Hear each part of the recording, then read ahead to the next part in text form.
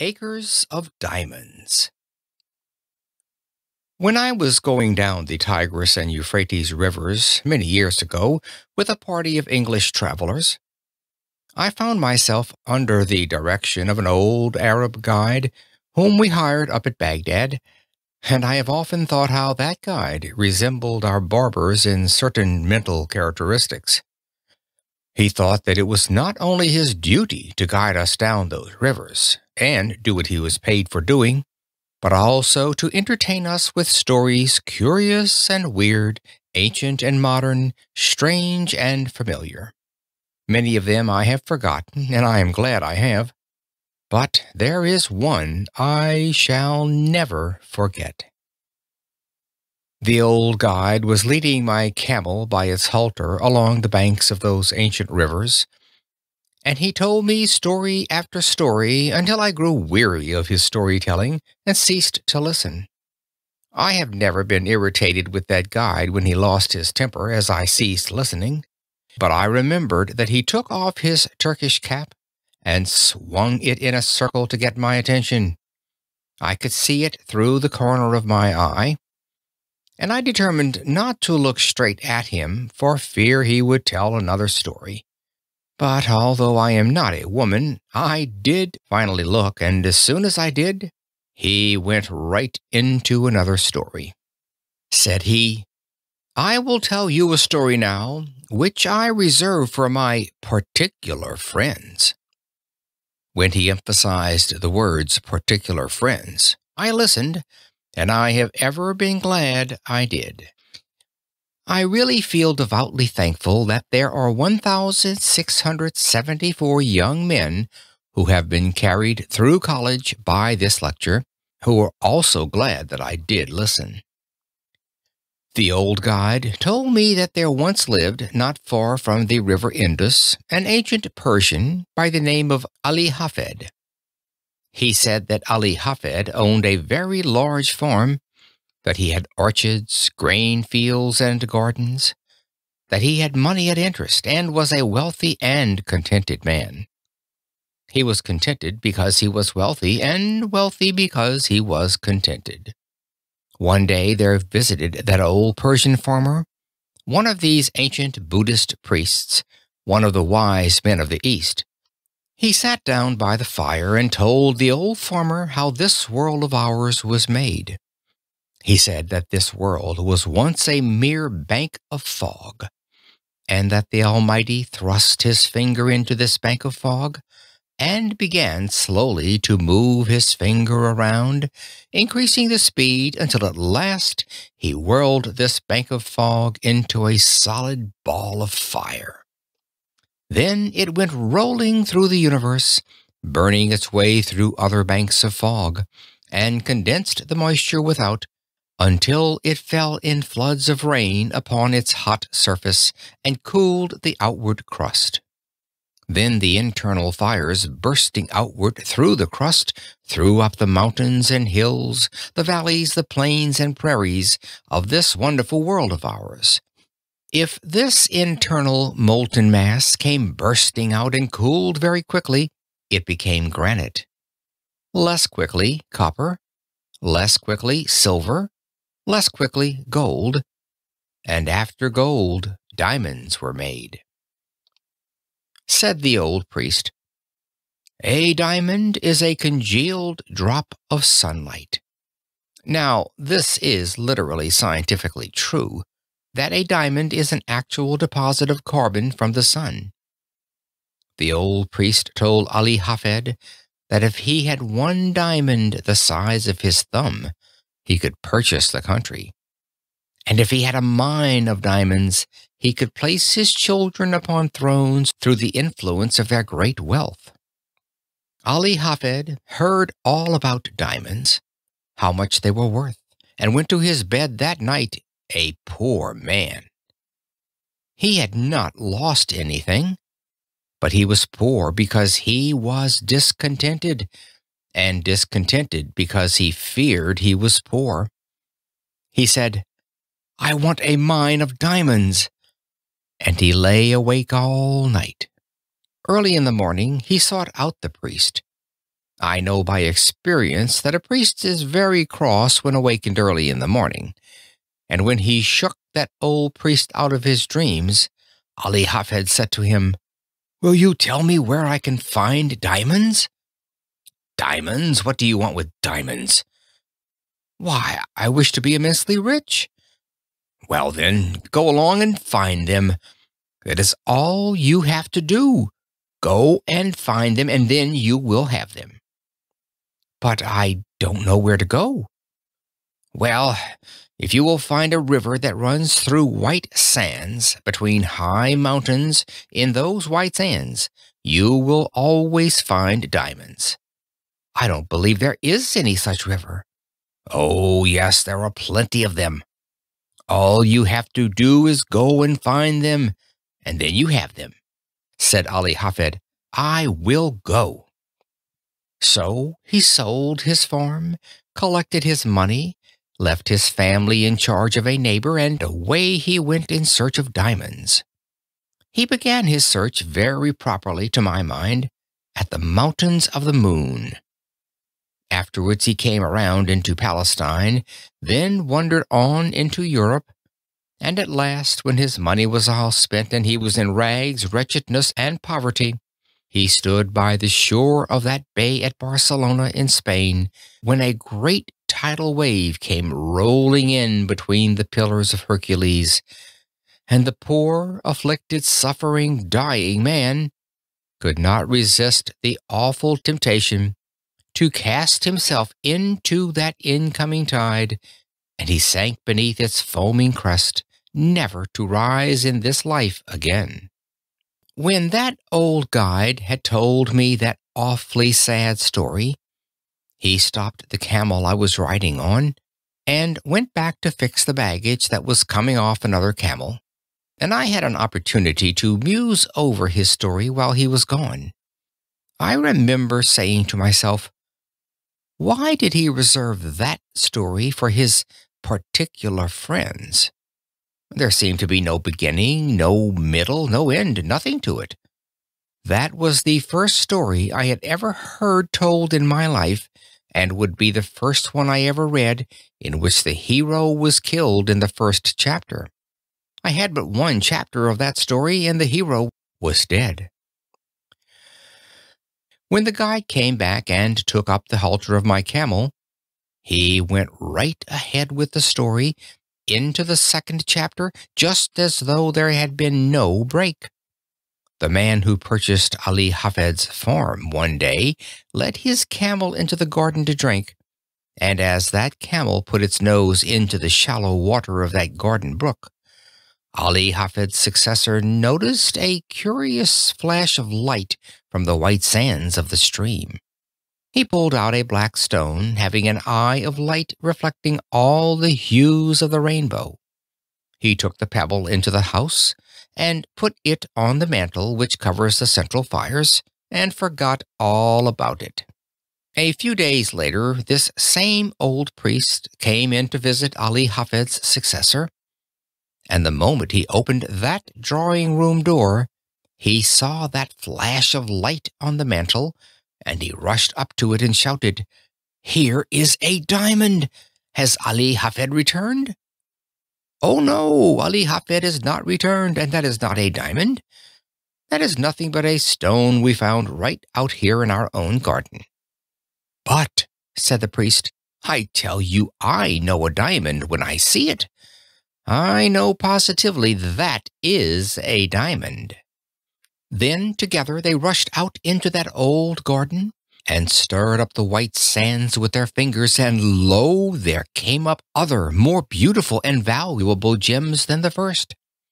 "Thus," said the guide to me, and friends, it is historically true, was discovered the diamond mine of Golconda, the most magnificent diamond mine in all the history of mankind, excelling the Kimberley itself. The Koh-i-Noor and the Orloff of the crown jewels of England and Russia, the largest on earth, came from that mine. When that old Arab guide told me the second chapter of his story, he then took off his Turkish cap and swung it around in the air again to get my attention to the moral. Those Arab guides have morals to their stories, although they are not always moral. As he swung his hat, he said to me, "Had Ali Hafed remained at home and dug in his own cellar, or underneath his own wheat fields, or in his own garden, instead of wretchedness, starvation, and death by suicide in a strange land, he would have had acres of diamonds. For every acre of that old farm, yes, every shovelful, afterward revealed gems which since have decorated the crowns of monarchs." When he had added the moral to his story, I saw why he reserved it for his particular friends. But I did not tell him I could see it. It was that mean old Arab's way of going around a thing like a lawyer to say indirectly what he did not dare say directly, that, in his private opinion, there was a certain young man then traveling down the Tigris River that might better be at home in America. I did not tell him I could see that, but I told him his story reminded me of one, and I told it to him quick, and I think I will tell it to you. I told him of a man out in California in 1847 who owned a ranch. He heard they had discovered gold in Southern California, and so, with a passion for gold, he sold his ranch to Colonel Sutter, and away he went, never to come back. Colonel Sutter put a mill upon the stream that ran through that ranch, and one day his little girl brought some wet sand from the raceway into their home and sifted it through her fingers before the fire. And in that falling sand a visitor saw the first shining scales of real gold that were ever discovered in California. The man who owned that ranch wanted gold, and he could have secured it for the mere taking. Indeed, $38 millions have been taken out of very few acres since then. About 8 years ago, I delivered this lecture in a city that stands on that farm, and they told me that a one-third owner for years and years has been getting $120 in gold every 15 minutes, sleeping or waking, without taxation. You and I would enjoy an income like that if we didn't have to pay an income tax. But a better illustration really than that occurred here in our own Pennsylvania. If there is anything I enjoy above another on the platform, it is to get one of these German audiences in Pennsylvania before me and fire that at them, and I enjoy it tonight. There was a man living in Pennsylvania, not unlike some Pennsylvanians you have seen, who owned a farm, and he did with that farm just what I would do with a farm if I owned one in Pennsylvania. He sold it. But before he sold it, he decided to secure employment collecting coal oil for his cousin, who was in the business in Canada, where they first discovered oil on this continent. They dipped it from the running streams at that early time. So this Pennsylvania farmer wrote to his cousin asking for employment. You see, friends, this farmer was not altogether a foolish man. No, he was not. He did not leave his farm until he had something else to do. Of all the simpletons the stars shine on, I don't know of a worse one than the man who leaves one job before he has gotten another. That has especial reference to my profession and has no reference whatever to a man seeking a divorce. When he wrote to his cousin for employment, his cousin replied, "I cannot engage you because you know nothing about the oil business." Well, then the old farmer said, "I will know," and with most commendable zeal, characteristic of the students of Temple University, he set himself at the study of the whole subject. He began away back at the second day of God's creation, when this world was covered thick and deep with that rich vegetation which since has turned to the primitive beds of coal. He studied the subject until he found that the drainings really of those rich beds of coal furnished the coal oil that was worth pumping, and then he found how it came up with the living springs. He studied until he knew what it looked like, smelled like, tasted like, and how to refine it. Now, said he in his letter to his cousin, I understand the oil business. His cousin answered, All right, come on. So he sold his farm, according to the county record, for $833, even money, no sense. He had scarcely gone from that place before the man who purchased the spot went out to arrange for the watering of the cattle. He found the previous owner had gone out years before and put a plank across the brook back of the barn, edgewise into the surface of the water just a few inches. The purpose of that plank at that sharp angle across the brook was to throw over to the other bank a dreadful-looking scum through which the cattle would not put their noses.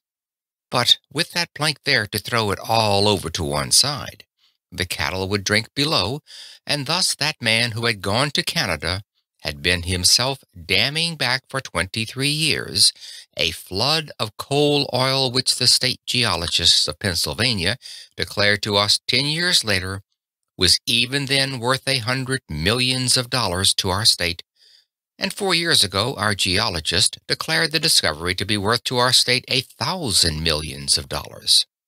The man who owned that territory on which the city of Titusville now stands, and those Pleasantville valleys, had studied the subject from the second day of God's creation clear down to the present time. He studied it until he knew all about it, and yet he is said to have sold the whole of it for $833, and again I say, no sense. But I need another illustration. I found it in Massachusetts, and I am sorry I did because that is the state I came from. This young man in Massachusetts furnishes just another phase of my thought.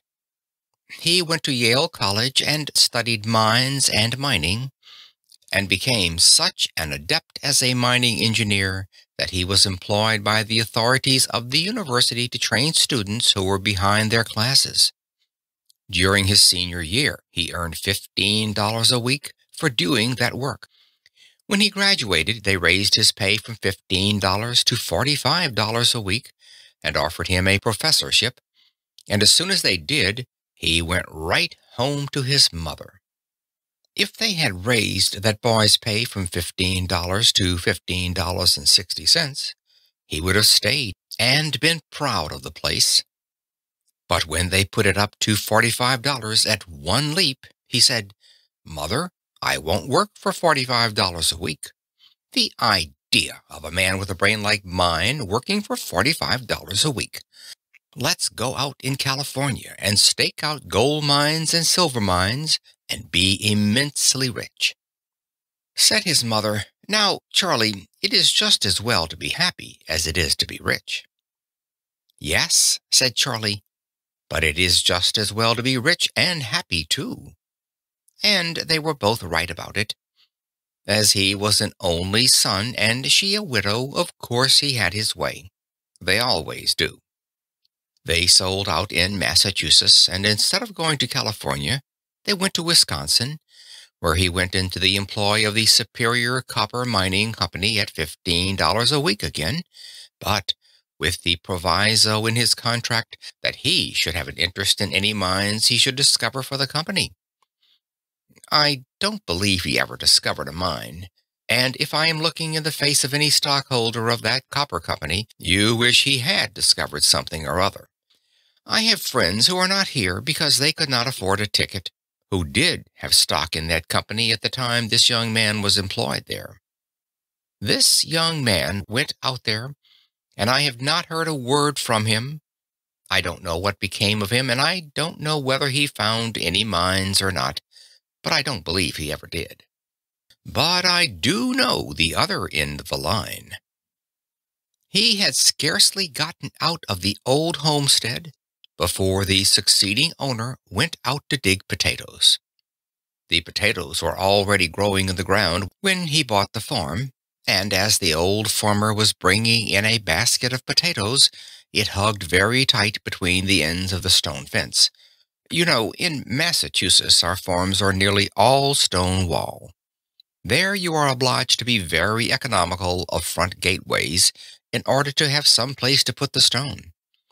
When that basket hugged so tight, he set it down on the ground, and then dragged on one side and pulled on the other side, and as he was dragging that basket through, this farmer noticed in the upper and outer corner of that stone wall, right next to the gate, a block of native silver 8 inches square. That professor of mines, mining, and mineralogy, who knew so much about the subject that he would not work for $45 a week, when he sold that homestead in Massachusetts, sat right on that silver to make the bargain.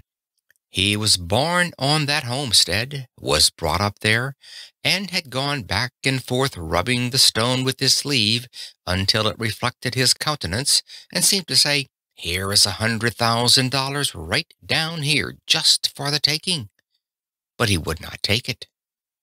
It was in a home in Newburyport, Massachusetts, and there was no silver there, all away off. Well, I don't know where, and he did not, but somewhere else. And he was a professor of mineralogy. My friends, that mistake is very universally made. And why should we even smile at him? I often wonder what has become of him. I do not know it all, but I will tell you what I guess as a Yankee. I guess that he sits out there by his fireside tonight with his friends gathered around him, and he is saying to them something like this. "Do you know that man Conwell who lives in Philadelphia?" "Oh, yes, I have heard of him." "Do you know that man Jones that lives in Philadelphia?" "Yes, I have heard of him too." Then he begins to laugh and shakes his sides and says to his friends, "Well, they have done just the same thing I did, precisely." And that spoils the whole joke, for you and I have done the same thing he did. And while we sit here and laugh at him, he has a better right to sit out there and laugh at us. I know I have made the same mistakes, but of course that does not make any difference, because we don't expect the same man to preach and to practice too. As I come here tonight and look around this audience, I am seeing again what through these 50 years I have continually seen. Men that are making precisely that same mistake. I often wish I could see the younger people, and would that the academy had been filled tonight with our high school scholars and our grammar school scholars, that I could have them to talk to. While I would have preferred such an audience as that, because they are most susceptible, as they have not grown up into their prejudices as we have, they have not gotten into any custom that they cannot break, they have not met with any failures as we have. And while I could perhaps do such an audience as that more good than I can do grown-up people, yet I will do the best I can with the material I have. I say to you that you have acres of diamonds in Philadelphia right where you now live. Oh, but you say, you cannot know much about our city if you think there are any acres of diamonds here. I was greatly interested in that account in the newspaper of the young man who found that diamond in North Carolina. It was one of the purest diamonds that has ever been discovered, and it has several predecessors near the same locality. I went to a distinguished professor in mineralogy and asked him where he thought those diamonds came from. The professor secured the map of the geologic formations of our continent and traced it. He said it went either through the underlying carboniferous strata adapted for such production westward through Ohio and the Mississippi, or in more probability came eastward through Virginia and up the shore of the Atlantic Ocean. It is a fact that the diamonds were there, for they have been discovered and sold, and that they were carried down there during the drift period from some northern locality. Now who can say but some person going down with his drill in Philadelphia will find some trace of a diamond mine yet down here? Oh, friends, you cannot say that you are not over one of the greatest diamond mines in the world, for such a diamond as that only comes from the most profitable mines that are found on earth. But it serves simply to illustrate my thought, which I emphasize by saying if you do not have the actual diamond mines literally, you have all that they would be good for to you. Because now that the Queen of England has given the greatest compliment ever conferred upon American women for her attire because she did not appear with any jewels at all at the late reception in England, it has almost done away with the use of diamonds anyhow. All you would care for would be the few you would wear if you wish to be modest, and the rest you would sell for money. Now then, I say again that the opportunity to get rich, to attain unto great wealth, is here in Philadelphia now, within the reach of almost every man and woman who hears me speak tonight. And I mean just what I say. I have not come to this platform, even under these circumstances, to recite something to you. I have come to tell you what in God's sight I believe to be the truth. And if the years of life have been of any value to me in the attainment of common sense, I know I am right. That the men and women sitting here, who found it difficult perhaps to buy a ticket to this lecture or gathering tonight, have within their reach acres of diamonds, opportunities to get largely wealthy. There never was a place on earth more adapted than the city of Philadelphia today, and never in the history of the world did a poor man without capital have such an opportunity to get rich quickly and honestly as he has now in our city. I say it is the truth, and I want you to accept it as such, for if you think I have come to simply recite something, then I would better not be here. I have no time to waste in any such talk, but to say things I believe, and unless some of you get richer for what I am saying tonight, my time is wasted. I say that you ought to get rich, and it is your duty to get rich. How many of my pious brethren say to me, "Do you, a Christian minister, spend your time going up and down the country advising young people to get rich, to get money?" Yes, of course I do. They say, "Isn't that awful? Why don't you preach the gospel instead of preaching about man's making money?" Because to make money honestly is to preach the gospel. That is the reason. The men who get rich may be the most honest men you find in the community. "Oh, but," says some young man here tonight, "I've been told all my life that if a person has money, he is very dishonest and dishonorable and mean and contemptible." My friend, that is the reason why you have none, because you have that idea of people. The foundation of your faith is altogether false. Let me say here clearly, and say it briefly, though subject to discussion which I have not time for here, 98 out of 100 of the rich men of America are honest. That is why they are rich. That is why they are trusted with money. That is why they carry on great enterprises and find plenty of people to work with them. It is because they are honest men. Says another young man, "I hear sometimes of men that get millions of dollars dishonestly." Yes, of course you do, and so do I. But they are so rare a thing in fact that the newspapers talk about them all the time as a matter of news until you get the idea that all the other rich men got rich dishonestly.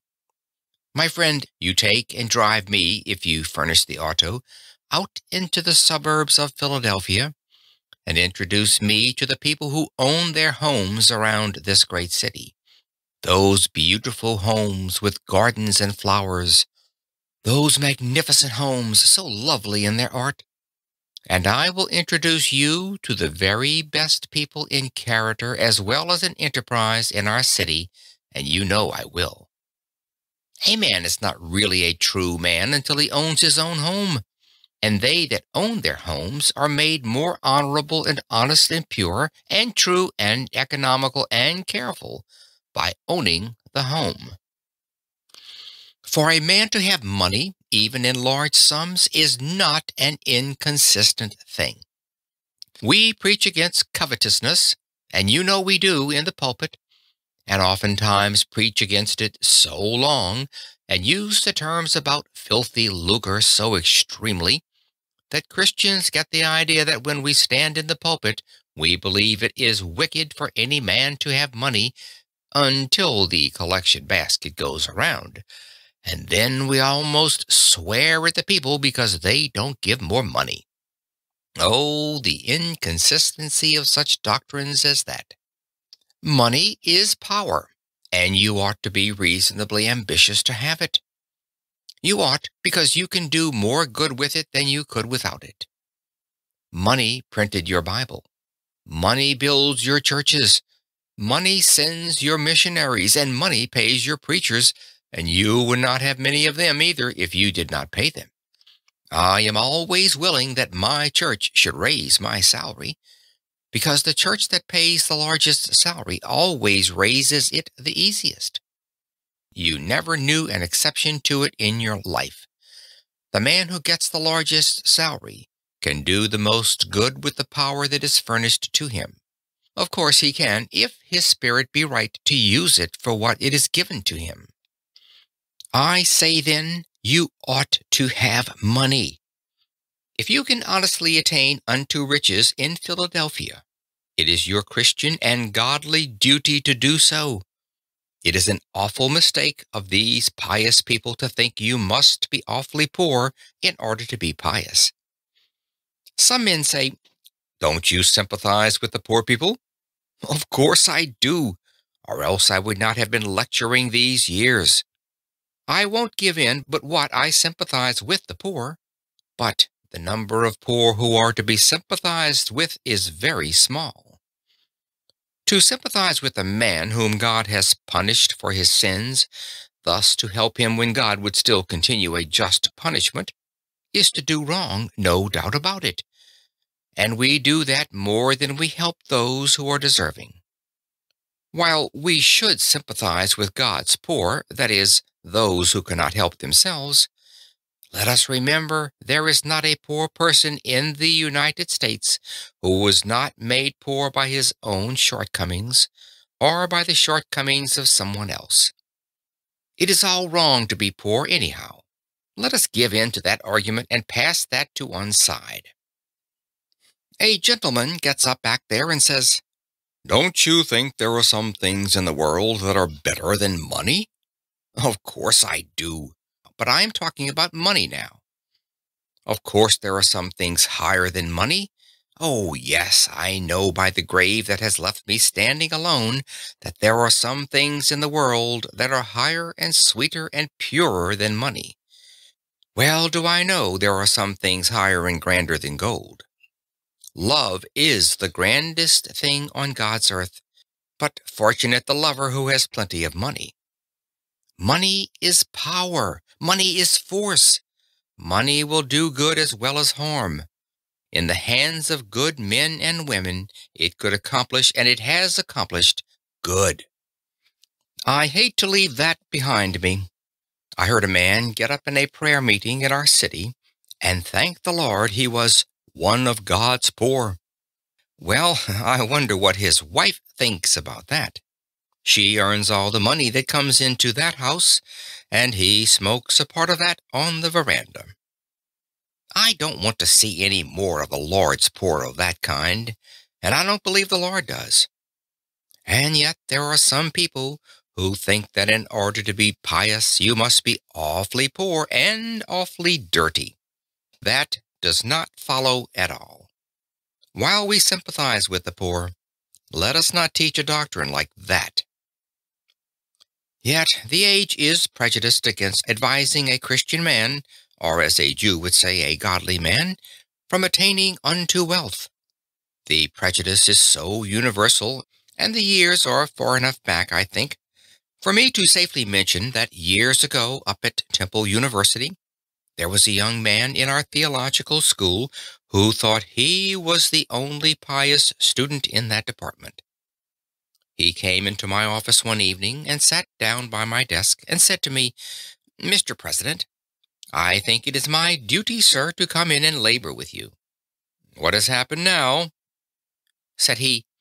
"I heard you say at the academy at the Pierce School commencement that you thought it was an honorable ambition for a young man to desire to have wealth, and that you thought it made him temperate, made him anxious to have a good name, and made him industrious. You spoke about man's ambition to have money helping to make him a good man. Sir, I have come to tell you the Holy Bible says that money is the root of all evil." I told him I had never seen it in the Bible, and advised him to go out into the chapel and get the Bible, and show me the place. So he went for the Bible, and soon he stalked into my office with the Bible open, with all the bigoted pride of the narrow sectarian, or of one who founds his Christianity on some misinterpretation of Scripture. He flung the Bible down on my desk, and fairly squealed into my ear, "There it is, Mr. President. You can read it for yourself." I said to him, "Well, young man, you will learn when you get a little older that you cannot trust another denomination to read the Bible for you. You belong to another denomination. You are taught in the theological school, however, that emphasis is exegesis. Now, will you take that Bible and read it yourself and give the proper emphasis to it?" He took the Bible and proudly read, "The love of money is the root of all evil." Then he had it right. And when one does quote aright from that same old book, he quotes the absolute truth. I have lived through 50 years of the mightiest battle that old book has ever fought, and I have lived to see its banners flying free, for never in the history of the world did the great minds of earth so universally agree that the Bible is true, all true, as they do at this very hour. So I say that when he quoted right, of course, he quoted the absolute truth. The love of money is the root of all evil. He who tries to attain unto it too quickly or dishonestly will fall into many snares, no doubt about that. The love of money. What is that? It is the making an idol of money, and idolatry, pure and simple everywhere, is condemned by the Holy Scriptures and by man's common sense. The man that worships the dollar instead of thinking of the purposes for which it ought to be used, the man who idolizes simply money, the miser that hoards his money in the cellar or hides it in his stocking, or refuses to invest it where it will do the world good, that man who hugs the dollar until the eagle squeals has in him the root of all evil. I think I will leave that behind me now and answer the question of nearly all of you who are asking, is there opportunity to get rich in Philadelphia? Well, now, how simple a thing it is to see where it is, and the instant you see where it is yours. Some old gentleman gets up back there and says, "Mr. Conwell, have you lived in Philadelphia for 31 years and don't know that the time has gone by when you can make anything in this city?" No, I don't think it is. Yes, it is. I have tried it. What business are you in? I kept a store here for 20 years and never made over $1,000 in the whole 20 years. Well, then, you can measure the good you have been to this city by what this city has paid you, because a man can judge very well what he is worth by what he receives. That is, in what he is to the world at this time. If you have not made over $1,000 in 20 years in Philadelphia, it would have been better for Philadelphia if they had kicked you out of the city 19 years and 9 months ago. A man has no right to keep a store in Philadelphia 20 years and not make at least $500,000, even though it be a corner grocery uptown. You say, "You cannot make $5,000 in a store now." Oh, my friends, if you will take only 4 blocks around you and find out what the people want and what you ought to supply, and set them down with your pencil and figure up the profits you would make if you did supply them, you would very soon see it. There is wealth right within the sound of your voice. Someone says, "You don't know anything about business. A preacher never knows a thing about business." Well, then I will have to prove that I am an expert. I don't like to do this, but I have to do it because my testimony will not be taken if I am not an expert. My father kept a country store, and if there is any place under the stars where a man gets all sorts of experience in every kind of mercantile transactions, it is in the country store. I am not proud of my experience, but sometimes when my father was away, he would leave me in charge of the store, though fortunately for him that was not very often. But this did occur many times, friends. A man would come in the store and say to me, "Do you keep jackknives?" "No, we don't keep jackknives." And I went off whistling a tune. What did I care about that man, anyhow? Then another farmer would come in and say, "Do you keep jackknives?" "No, we don't keep jackknives." Then I went away and whistled another tune.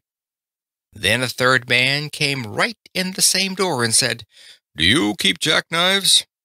"No. Why is everyone around here asking for jackknives? Do you suppose we are keeping this store to supply the whole neighborhood with jackknives?" Do you carry on your store like that in Philadelphia? The difficulty was, I had not then learned that the foundation of godliness and the foundation principle of success in business are both the same precisely. The man who says, "I cannot carry my religion into business," advertises himself either as being an imbecile in business, or on the road to bankruptcy, or a thief. One of the three, sure. He will fail within a very few years. He certainly will if he doesn't carry his religion into business. If I had been carrying on my father's store on a Christian plan, godly plan, I would have had a jackknife for the third man when he called for it. Then I would have actually done him a kindness, and I would have received a reward myself, which it would have been my duty to take. There are some over-pious Christian people who think if you take any profit on anything you sell, that you are an unrighteous man. On the contrary, you would be a criminal to sell goods for less than they cost. You have no right to do that. You cannot trust a man with your money who cannot take care of his own. You cannot trust a man in your family that is not true to his own wife. You cannot trust a man in the world who does not begin with his own heart, his own character, and his own life. It would have been my duty to have furnished a jackknife to the third man, or the second, and to have sold it to him and actually profited myself.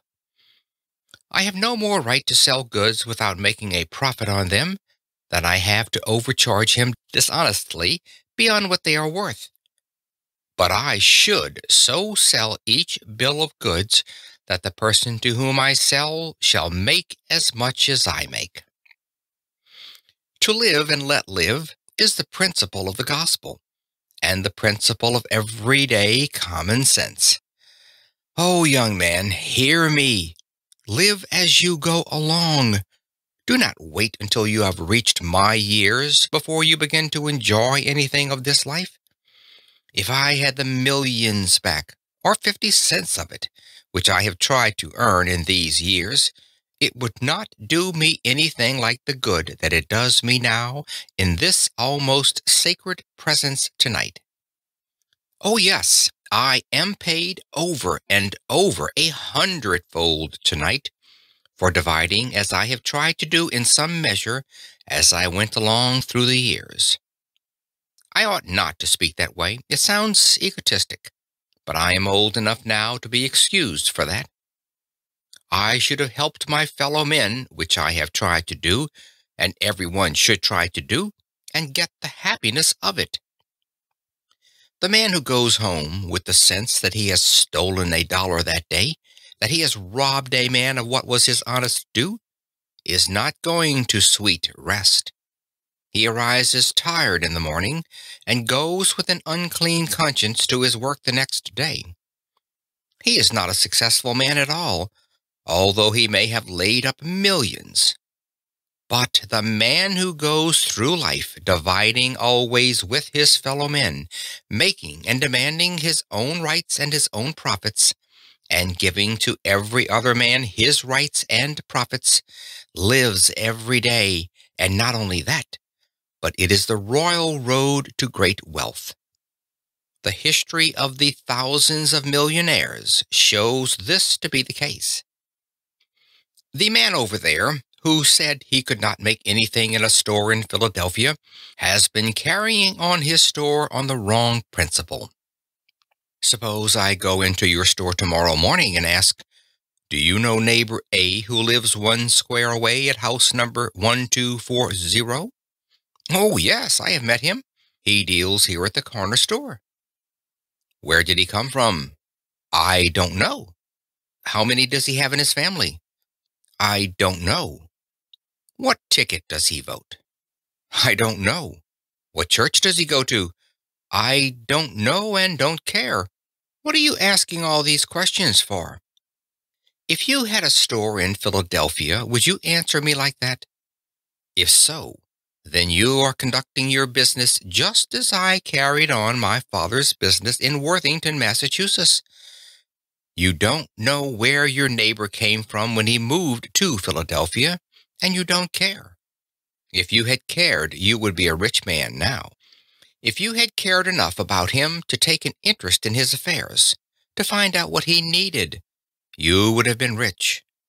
But you go through the world saying, "No opportunity to get rich." And there is the fault right at your own door. But another young man gets up over there and says, "I cannot take up the mercantile business." While I am talking of trade, it applies to every occupation. Why can't you go into the mercantile business? Because I haven't any capital. Oh, the weak and dullish creature that can't see over its collar. It makes a person weak to see these little dudes standing around the corners and saying, "Oh, if I had plenty of capital, how rich I would get." Young man, do you think you are going to get rich on capital? Certainly. Well, I say certainly not. If your mother has plenty of money and she will set you up in business, you will set her up in business supplying you with capital. The moment a young man or woman gets more money than he or she has grown to by practical experience, that moment he has gotten a curse. It is no help to a young man or woman to inherit money. It is no help to your children to leave them money, but if you leave them education, if you leave them Christian and noble character, if you leave them a wide circle of friends, if you leave them an honorable name, it is far better than that they should have money. It would be worse for them, worse for the nation, that they should have any money at all. Oh, young man, if you have inherited money, don't regard it as a help. It will curse you through your years and deprive you of the very best things of human life. There is no class of people to be pitied so much as the inexperienced sons and daughters of the rich of our generation. I pity the rich man's son. He can never know the best things in life. One of the best things in our life is when a young man has earned his own living, and when he becomes engaged to some lovely young woman and makes up his mind to have a home of his own. Then, with that same love, comes also that divine inspiration toward better things, and he begins to save his money. He begins to leave off his bad habits and to put money in the bank. When he has a few $100s, he goes out in the suburbs to look for a home. He goes to the savings bank perhaps for half of the value, and then goes for his wife. And when he takes his bride over the threshold of that door for the first time, he says, in words of eloquence my voice can never touch, "I have earned this home myself. It is all mine, and I divide with thee." That is the grandest moment a human heart may ever know. But a rich man's son can never know that. He takes his bride into a finer mansion, it may be, but he is obliged to go all the way through it and say to his wife, "My mother gave me that, my mother gave me that, and my mother gave me this," until his wife wishes she had married his mother. I pity the rich man's son. The statistics of Massachusetts showed that not one rich man's son out of 17 ever dies rich. I pity the rich man's sons, unless they have the good sense of the elder Vanderbilt, which sometimes happens. He went to his father and said, "Did you earn all your money?" "I did, my son. I began to work on a ferry boat for 25 cents a day." "Then," said his son, "I will have none of your money." And he, too, tried to get employment on a ferry boat that Saturday night. He could not get one there, but he did get a place for $3 a week. Of course, if a rich man's son will do that, he will get the discipline of a poor boy that is worth more than a university education to any man. He would then be able to take care of the millions of his father. But as a rule, the rich men will not let their sons do the very thing that made them great. As a rule, the rich man will not allow his son to work. And his mother, why, she would think it was a social disgrace if her poor, weak, little lily-fingered, sissy sort of a boy had to earn his living with honest toil. I have no pity for such rich men's sons. I remember one at Niagara Falls. I think I remember one a great deal nearer. I think there are gentlemen present who were at a great banquet, and I beg pardon of his friends. At a banquet here in Philadelphia there sat beside me a kind-hearted young man, and he said, "Mr. Conwell, you have been sick for 2 or 3 years. When you go out, take my limousine, and it will take you up to your house on Broad Street." I thanked him very much, and perhaps I ought not to mention the incident in this way, but I follow the facts. I got on the seat with the driver of that limousine outside, and when we were going up, I asked the driver, "How much did this limousine cost?" $6,800, and he had to pay the duty on it. "Well," I said, "does the owner of this machine ever drive it himself?" At that, the chauffeur laughed so heartily that he lost control of his machine. He was so surprised at the question that he ran up on the sidewalk and around a corner lamppost out into the street again. And when he got out into the street, he laughed till the whole machine trembled. He said, "He drive this machine? Oh, he would be lucky if he knew enough to get out when we get there." I must tell you about a rich man's son at Niagara Falls. I came in from the lecture to the hotel, and as I approached the desk of the clerk, there stood a millionaire's son from New York. He was an indescribable specimen of anthropologic potency. He had a skull cap on one side of his head, with a gold tassel in the top of it, and a gold-headed cane under his arm with more in it than in his head. It is a very difficult thing to describe that young man. He wore an eyeglass that he could not see through, patent leather boots that he could not walk in, and pants that he could not sit down in, dressed like a grasshopper. This human cricket came up to the clerk's desk just as I entered, adjusted his unseeing eyeglass, and spake in this wise to the clerk. You see, he thought it was Hinglish, you know. The lisp, "Sir, will you have the kindness to supply me with some paper and envelopes?" The hotel clerk measured that man quick, and he pulled the envelopes and the paper out of a drawer and threw them across the counter toward the young man, and then turned away to his books. You should have seen that young man when those envelopes came across that counter. He swelled up like a gobbler turkey, adjusted his unseeing eyeglass, and yelled, "Come right back here. Now, sir, will you order a servant to take that paper and envelopes to yonder desk?" Oh, the poor, miserable, contemptible American monkey. He could not carry paper and envelopes 20 feet. I suppose he could not get his arms down to do it. I have no pity for such travesties upon human nature. If you have not capital, young man, I am glad of it. What you need is common sense, not copper sense. The best thing I can do is to illustrate by actual facts well known to you all. A.T. Stewart, a poor boy in New York, had $1.50 to begin life on.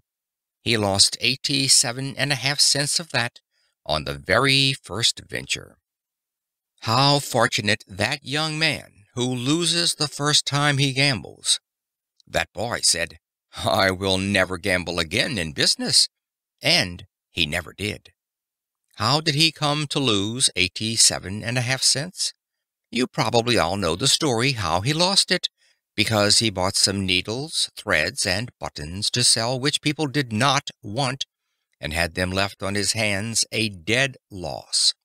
Said the boy, "I will not lose any more money in that way." Then he went around first to the doors and asked the people what did they want. Then, when he had found out what they wanted, he invested his 62.5 cents to supply a known demand.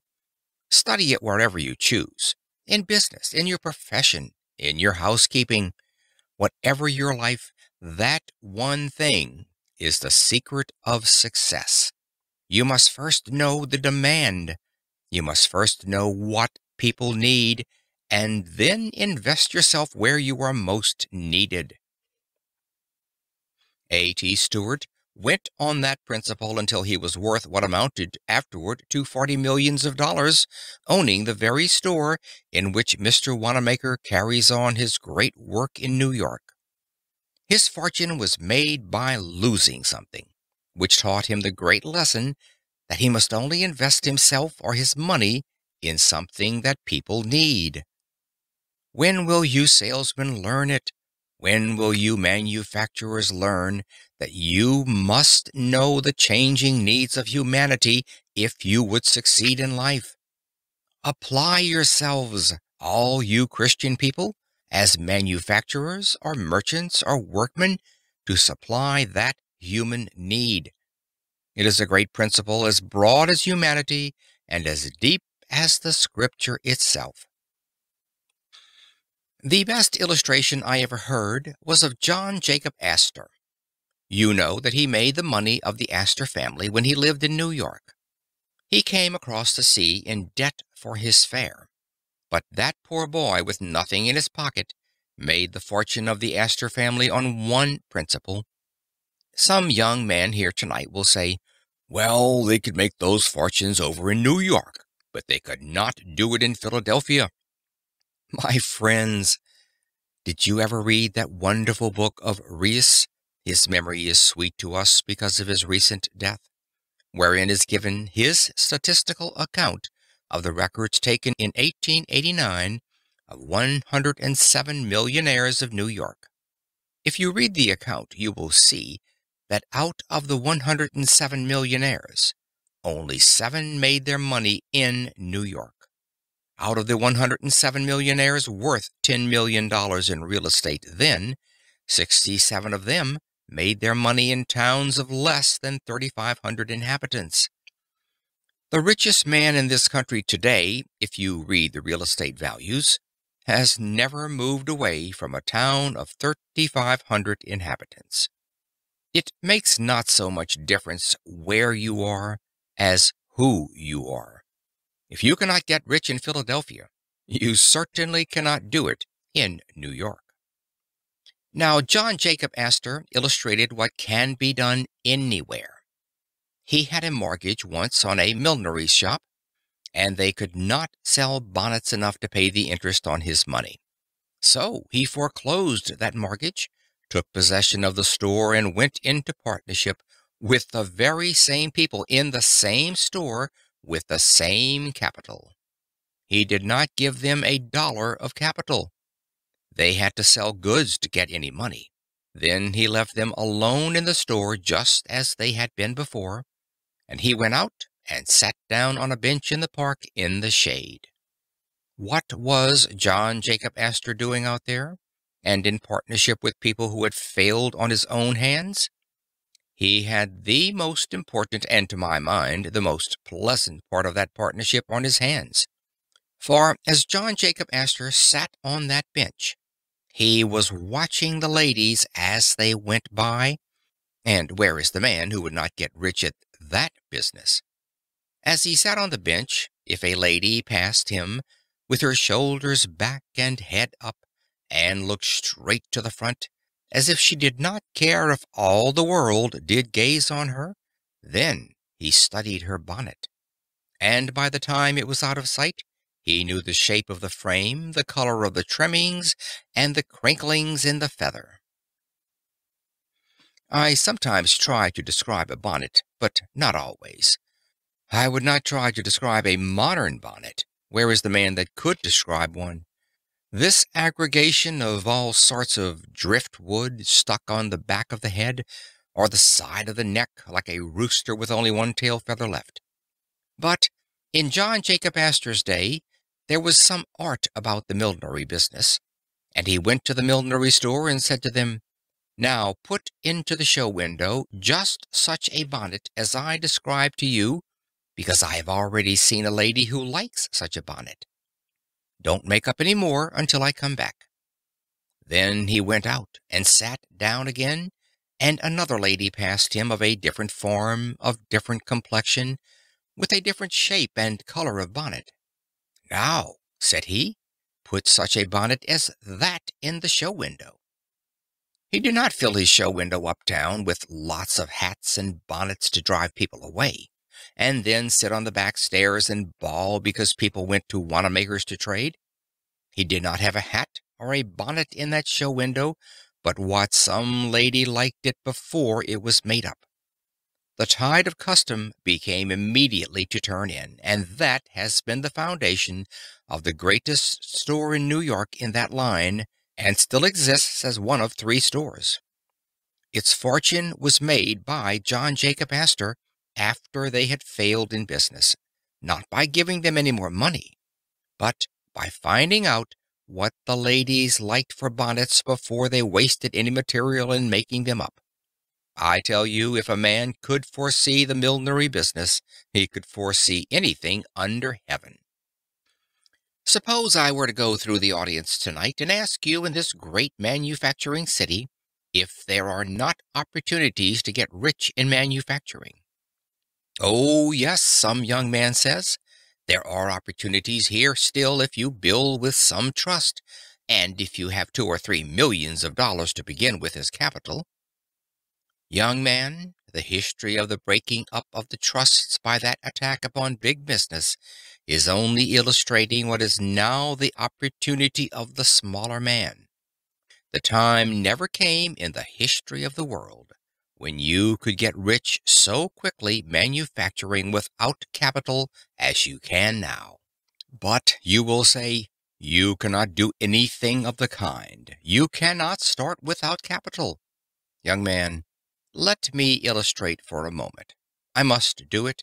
It is my duty to every young man and woman, because we are all going into business very soon on the same plan. Young man, remember, if you know what people need, you have gotten more knowledge of a fortune than any amount of capital can give you. There was a poor man out of work living in Hingham, Massachusetts. He lounged around the house until one day his wife told him to get out and work, and as he lived in Massachusetts, he obeyed his wife. He went out and sat down on the shore of the bay, and whittled a soaked shingle into a wooden chain. His children that evening quarreled over it, and he whittled a second one to keep peace. While he was whittling the second one, a neighbor came in and said, "Why don't you whittle toys and sell them? You could make money at that." "Oh," he said, "I would not know what to make." "Why don't you ask your own children right here in your own house what to make?" "What is the use of trying that?" said the carpenter. "My children are different from other people's children. I used to see people like that when I taught school." But he acted upon the hint, and the next morning, when Mary came down the stairway, he asked, "What do you want for a toy?" She began to tell him she would like a doll's bed, a doll's washstand, a doll's carriage, a little doll's umbrella, and went on with a list of things that would take him a lifetime to supply. So, consulting his own children in his own house, he took the firewood, for he had no money to buy lumber, and whittled those strong, unpainted Hingham toys that were for so many years known all over the world. That man began to make those toys for his own children, and then made copies and sold them through the boot and shoe store next door. He began to make a little money, and then a little more. And Mr. Lawson, in his Frenzied Finance, says that man is the richest man in old Massachusetts, and I think it is the truth. And that man is worth 100 millions of dollars today, and has only been 34 years making it on that one principle, that one must judge that what his own children like at home, other people's children would like in their homes too. To judge the human heart by oneself, by one's wife, by one's children. It is the royal road to success in manufacturing. "Oh, but you say, didn't he have any capital?" "Yes, a penknife, but I don't know that he had paid for that." I spoke thus to an audience in New Britain, Connecticut, and a lady 4 seats back went home and tried to take off her collar, and the collar button stuck in the buttonhole. She threw it out and said, "I am going to get up something better than that to put on collars." Her husband said, "After what Conwell said tonight, you see there is a need for an improved collar fastener that is easier to handle. There is a human need. There is a great fortune. Now then, get up a collar button and get rich."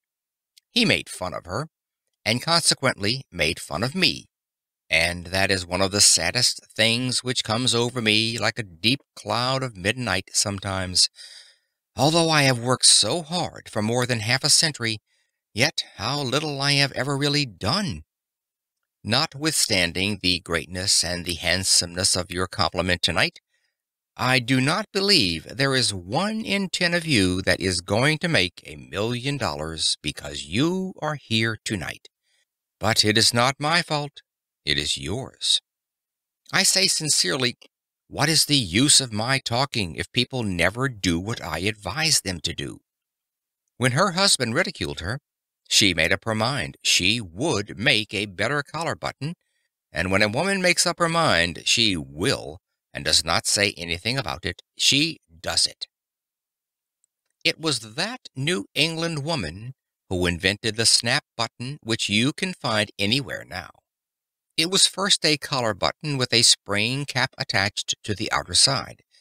Any of you who wear modern waterproofs know the button that simply pushes together, and when you unbutton it, you simply pull it apart. That is the button to which I refer and which she invented. She afterward invented several other buttons, then invested in more, and then was taken into partnership with great factories. Now that woman goes over the seas every summer in her private steamship, yes, and takes her husband with her. If her husband were to die, she would have money enough left now to buy a foreign duke or count or some such title as that at the latest quotations. Now, what is my lesson in that incident? It is this. I told her then, though I did not know her, what I now say to you. Your wealth is near to you. You are looking right over it. And she had to look over it because it was right under her chin. I have read in the newspaper that a woman never invented anything.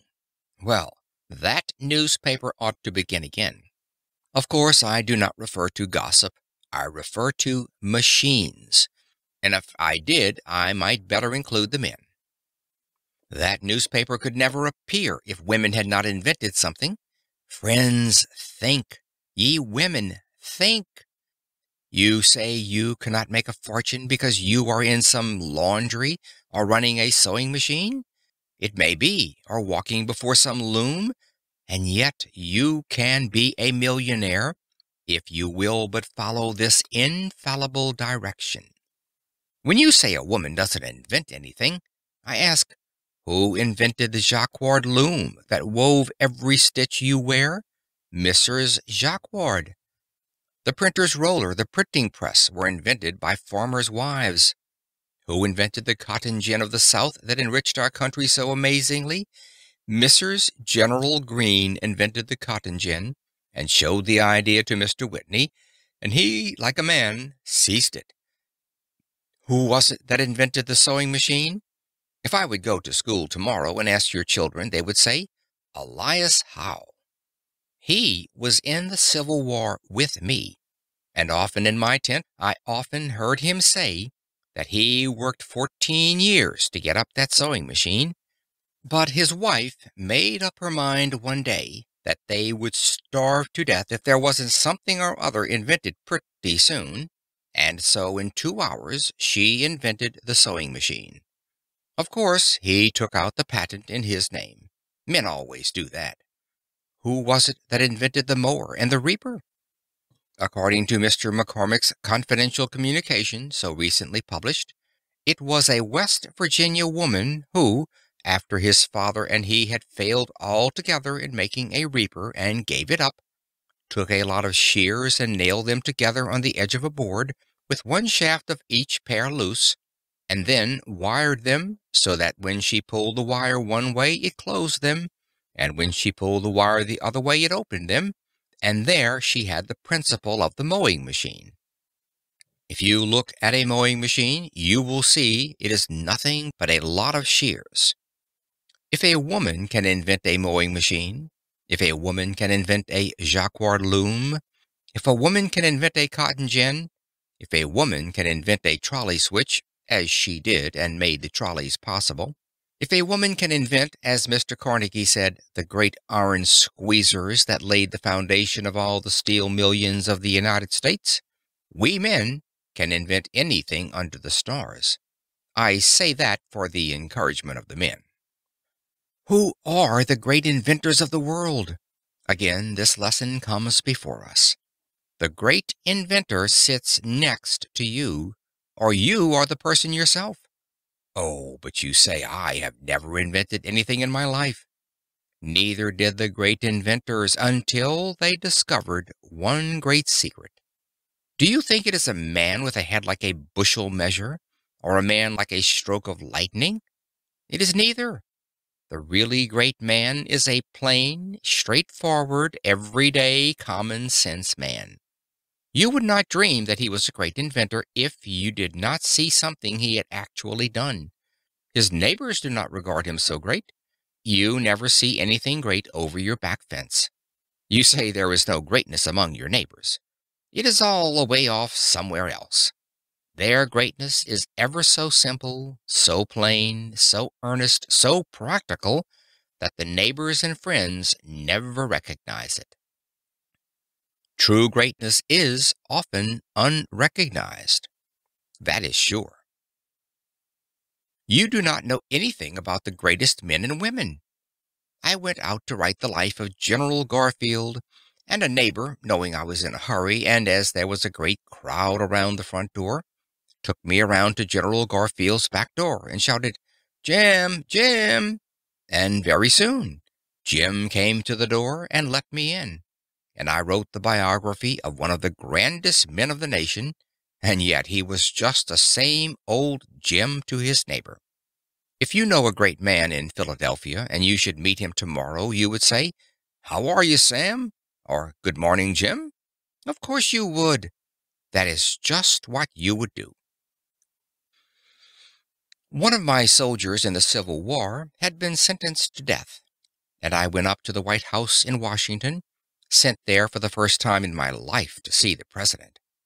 I went into the waiting room and sat down with a lot of others on the benches, and the secretary asked one after another to tell him what they wanted. After the secretary had been through the line, he went in and then came back to the door and motioned to me. I went up to that anteroom, and the secretary said, "That is the president's door right over there. Just rap on it and go right in." I never was so taken aback, friends, in all my life. Never. The secretary himself made it worse for me, because he had told me how to go in and then went out another door to the left and shut that. There I was, in the hallway, by myself, before the President of the United States of America's door. I had been on fields of battle, where the shells did sometimes shriek and the bullets did sometimes hit me, but I always wanted to run. I have no sympathy with the old man who says, "I would just as soon march up to the cannon's mouth as eat my dinner." I have no faith in a man who doesn't know enough to be afraid when he is being shot at. I never was so afraid when the shells came around us at Antietam as I was when I went into that room that day. But I finally mustered the courage, I don't know how I ever did, and at arm's length tapped on the door. The man inside did not help me at all, but yelled out, "Come in and sit down." Well, I went in and sat down on the edge of a chair, and wished I were in Europe, and the man at the table did not look up. He was one of the world's greatest men, and was made great by one single rule. Oh, that the young people of Philadelphia were before me now, and I could say just this one thing, and that they would remember it. I would give a lifetime for the effect it would have on our city and on civilization. Abraham Lincoln's principle for greatness can be adopted by nearly all. This was his rule. Whatsoever he had to do at all, he put his whole mind into it and held it all there until that was all done. That makes men great almost anywhere. He stuck to those papers at that table and did not look up at me, and I sat there trembling. Finally, when he had put the string around his papers, he pushed them over to one side and looked at me, and a smile came over his worn face. He said, "I am a very busy man and have only a few minutes to spare. Now, tell me in the fewest words what it is you want." I began to tell him and mentioned the case, and he said, "I have heard all about it, and you do not need to say any more. Mr. Stanton was talking to me only a few days ago about that. You can go to the hotel and rest assured that the President never did sign an order to shoot a boy under 20 years of age, and never will. You can say that to his mother anyhow." Then he said to me, "How is it going in the field?" I said, "We sometimes get discouraged." And he said, "It is all right. We are going to win out now. We are getting very near the light. No man ought to wish to be President of the United States, and I will be glad when I get through. Then Tad and I are going out to Springfield, Illinois. I have bought a farm out there, and I don't care if I again earn only 25 cents a day. Tad has a mule team, and we are going to plant onions." Then he asked me, "Were you brought up on a farm?" I said, "Yes, in the Berkshire Hills of Massachusetts." He then threw his leg over the corner of the big chair and said, "I have heard many a time, ever since I was young, that up there in those hills you have to sharpen the noses of the sheep in order to get down to the grass between the rocks." He was so familiar, so everyday, so farmer-like, that I felt right at home with him at once. He then took hold of another roll of paper and looked up at me and said, "Good morning." I took the hint then and got up and went out. After I had gotten out, I could not realize I had seen the President of the United States at all.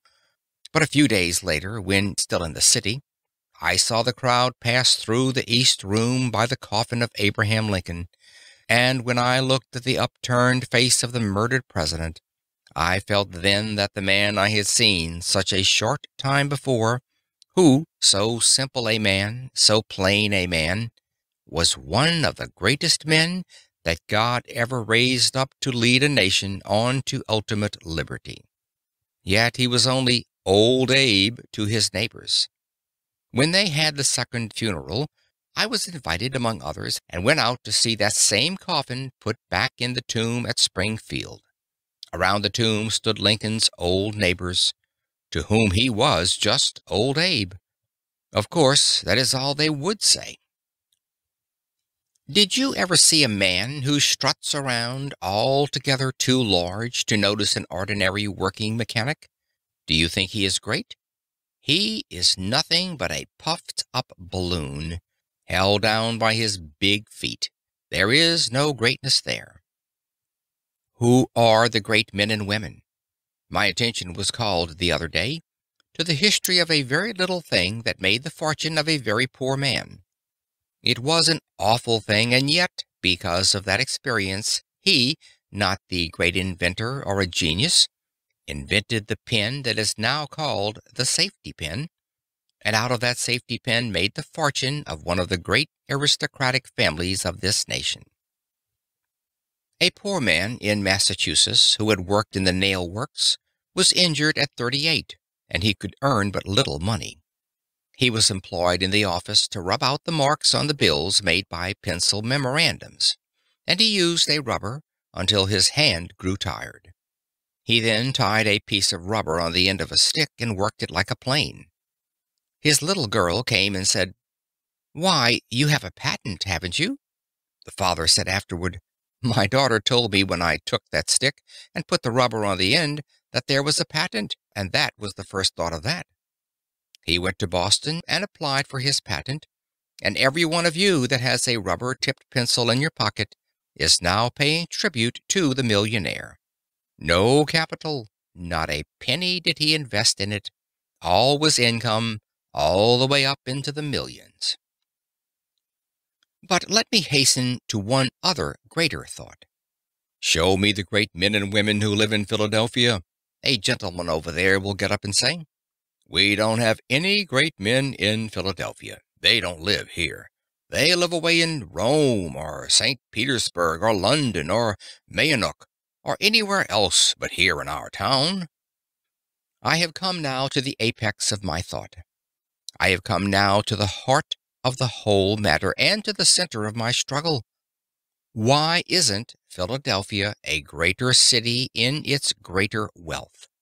Why does New York excel Philadelphia? People say, because of her harbor.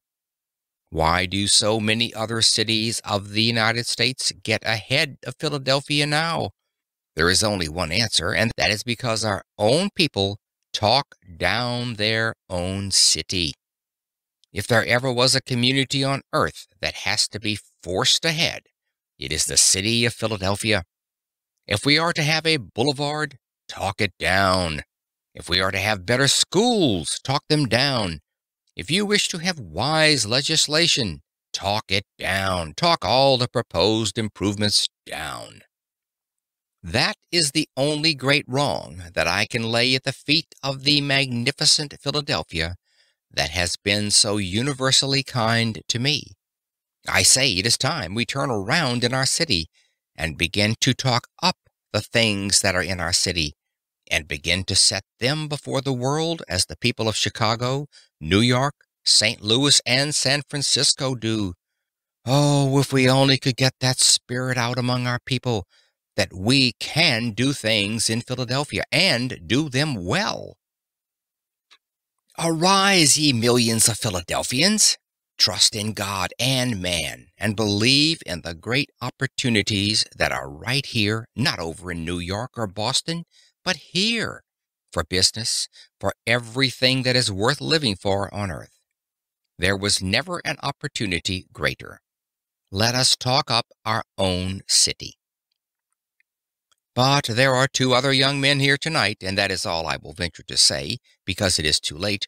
One over there gets up and says, "There is going to be a great man in Philadelphia, but never was one." Oh, is that so? When are you going to be great? When I am elected to some political office. Young man, Won't you learn a lesson in the primer of politics, that it is a prima facie evidence of littleness to hold office under our form of government? Great men get into office sometimes, but what this country needs is men that will do what we tell them to do. This nation, where the people rule, is governed by the people, for the people, and so long as it is, then the office holder is but the servant of the people, and the Bible says the servant cannot be greater than the master. The Bible says, "He that is sent cannot be greater than him who sent him." The people rule, or should rule, and if they do, we do not need the greater men in office. If the great men in America took our offices, we would change to an empire in the next 10 years. I know of a great many young women, now that woman's suffrage is coming, who say, "I am going to be President of the United States some day." I believe in women's suffrage, and there is no doubt but what it is coming, and I am getting out of the way anyhow. I may want an office by and by myself. But if the ambition for an office influences the women in their desire to vote, I want to say right here what I say to the young men, that if you only get the privilege of casting one vote, you don't get anything that is worthwhile. Unless you can control more than one vote, you will be unknown, and your influence so dissipated as practically not to be felt. This country is not run by votes. Do you think it is? It is governed by influence. It is governed by the ambitions and the enterprises which control votes. The young woman that thinks she is going to vote for the sake of holding an office is making an awful blunder. That other young man gets up and says, "There are going to be great men in this country and in Philadelphia." Is that so? When? When there comes a great war, when we get into difficulty through watchful waiting in Mexico, when we get into war with England over some frivolous deed, or with Japan or China or New Jersey or some distant country. Then I will march up to the cannon's mouth. I will sweep up among the glistening bayonets. I will leap into the arena and tear down the flag and bear it away in triumph. I will come home with stars on my shoulder and hold every office in the gift of the nation, and I will be great. No, you won't. You think you are going to be made great by an office. But remember that if you are not great before you get the office, you won't be great when you secure it. It will only be a burlesque in that shape. We had a peace jubilee here after the Spanish War. Out west, they don't believe this because they said Philadelphia would not have heard of any Spanish War until 50 years hence. Some of you saw the procession go up Broad Street. I was away, but the family wrote to me that the tally-ho coach with Lieutenant Hobson upon it stopped right at the front door, and the people shouted, "Hurrah for Hobson!" And if I had been there, I would have yelled too, because he deserves much more of his country than he has ever received. But suppose I go into school and say, "Who sunk the Merrimac at Santiago?" And if the boys answer me, "Hobson," they will tell me 7/8 of a lie. There were 7 other heroes on that steamer, and they, by virtue of their position, were continually exposed to the Spanish fire, while Hobson as an officer might reasonably be behind the smokestack. You have gathered in this house your most intelligent people, and yet, perhaps, not one here can name the other 7 men. We ought not to so teach history. We ought to teach that, however humble a man's station may be, if he does his full duty in that place, he is just as much entitled to the American people's honor as is the king upon his throne. But we do not so teach. We are now teaching everywhere that the generals do all the fighting. I remember that after the war, I went down to see General Robert E. Lee, that magnificent Christian gentleman, of whom both North and South are now proud as one of our great Americans. The general told me about his servant, Rassus, who was an enlisted colored soldier. He called him in one day to make fun of him and said, "Rassus, I hear that all the rest of your company are killed, and why are you not killed?" Rassus winked at him and said, "'Cause when there is any fighting going on, I stay back with the generals." I remember another illustration. I would leave it out, but for the fact that when you go to the library to read this lecture, you will find that this has been printed in it for 25 years. I shut my eyes, shut them close, and lo, I see the faces of my youth. Yes, they sometimes say to me, "Your hair is not white. You are working night and day without seeming ever to stop. You can't be old." But when I shut my eyes like any other man of my years, oh, then come trooping back the faces of the loved and lost of long ago. And I know, whatever men may say, it is evening time. I shut my eyes now and look back to my native town in Massachusetts, and I see the cattle show ground on the mountain top. I can see the horse sheds there. I can see the Congregational Church, see the town hall and mountaineers' cottages, see a great assembly of people turning out, dressed resplendently, and I can see flags flying and handkerchiefs waving and hear bands playing. I can see that company of soldiers that had re-enlisted marching up on that cattle show ground. I was but a boy, but I was captain of that company, and puffed out with pride. A cambric needle would have burst me all to pieces. Then I thought it was the greatest event that ever came to man on earth. If you have ever thought you would like to be a king or queen, you go and be received by the mayor. The bands played, and all the people turned out to receive us. I marched up that common so proud at the head of my troops, and we turned down into the town hall. Then they seated my soldiers down the center aisle, and I sat down on the front seat. A great assembly of people, 100 or 2, came in to fill the town hall, so that they stood up all around. Then the town officers came in and formed a half circle. The mayor of the town sat in the middle of the platform. He was a man who had never held office before, but he was a good man, and his friends have told me that I might use this without giving them offense. He was a good man, but he thought an office made a man great. He came up and took his seat, adjusted his powerful spectacles, looked around when he suddenly spied me sitting there on the front seat. He came right forward on the platform and invited me to sit with the town officers. No town officer ever took any notice of me before I went to war, except to advise the teacher to thrash me, and now I was invited up on the stand with the town officers. Oh, my! The town mayor was then the emperor, the king of our day and our time. As I came up on the platform, they gave me a chair about this far, I would say, from the front. When I had got seated, the chairman of the selectmen arose and came forward to the table, and we all supposed he would introduce the congregational minister, who was the only orator in town, and that he would give the oration to the returning soldiers. But, friends, you should have seen the surprise which ran over the audience when they discovered that the old fellow was going to deliver that speech himself. He had never made a speech in his life, but he fell into the same error that hundreds of other men have fallen into. It seems so strange that a man won't learn he must speak his piece as a boy if he intends to be an orator when he is grown. But he seems to think all he has to do is hold an office to be a great orator. So he came up to the front and brought with him a speech, which he had learned by heart walking up and down the pasture where he had frightened the cattle. He brought the manuscript with him and spread it out on the table so as to be sure he might see it.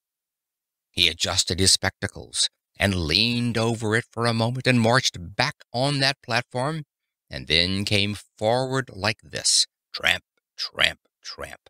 He must have studied the subject a great deal, when you come to think of it, because he assumed an elocutionary attitude. He rested heavily on his left heel, threw back his shoulders, slightly advanced the right foot, opened the organs of speech, and advanced his right foot at an angle of 45. As he stood in that elocutionary attitude, friends, this is just the way that speech went. Some people say to me, "Don't you exaggerate?" That would be impossible. But I am here for the lesson and not for the story, and this is the way it went.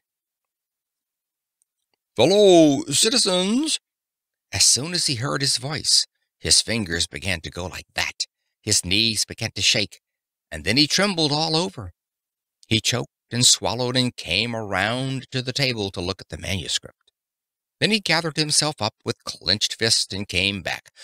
"Fellow citizens, fellow citizens, we are, we are, we are, we are, we are, we are very happy. We are very happy. We are very happy. We are very happy to welcome back to their native town these soldiers who have fought and bled and come back again to their native town. We are especially we are especially we are especially pleased to see with us today this young hero." That meant me. "This young hero who in imagination—" Friends, remember, he said that. If he had not said in imagination, I would not be egotistic enough to refer to it at all. "This young hero who in imagination we have seen leading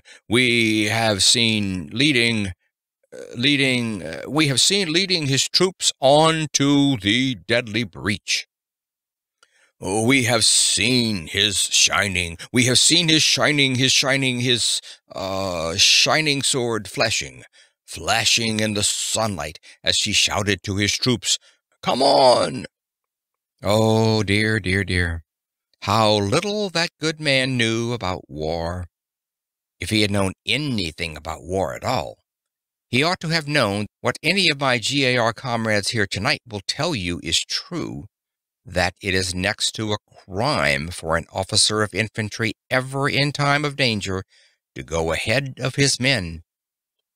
I, with my shining sword flashing in the sunlight, shouting to my troops, 'Come on!' I never did it. Do you suppose I would get up in front of my men to be shot in front by the enemy and in the back by my own men? That is no place for an officer. The place for an officer in actual battle is behind the line. How often, as a staff officer, I rode down the line when our men were suddenly called to the line of battle, and the rebel yells were coming out of the woods, and shouted, 'Officers to the rear! Officers to the rear!' Then every officer gets behind the line of private soldiers, and the higher the officer's rank, the farther behind he goes. Not because he is any less the brave, but because the laws of war require that. And yet he shouted, 'I with my shining sword.' In that house there sat the company of my soldiers who had carried that boy across the Carolina rivers that he might not wet his feet. Some of them had gone far out to get a pig or a chicken. Some of them had gone to death under the shell-swept pines in the mountains of Tennessee. Yet in the good man's speech they were scarcely known. He did refer to them, but only incidentally. The hero of the hour was this boy. Did the nation owe him anything? No. Nothing then, and nothing now. Why was he the hero?